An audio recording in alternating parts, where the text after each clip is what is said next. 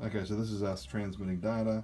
So I wake up in the morning, ready to, or come home that night, talk to the therapist. Therapist says we need to change your prescription, so it's been set up in InfoSmart. And the way that we transmit is you hold the menu button in for approximately 5 seconds. 1, 2, 3, 4, 5. There we go. Send my data. So you need to use the arrow. And if you keep pressing the arrow, it's going to go backwards and forwards, right? So you press the arrow to get to the tick and say, yep. So press the tick button. Yep, send my data. And this is the transmit sign. And then once it's been successfully transmitted, it'll say data sent.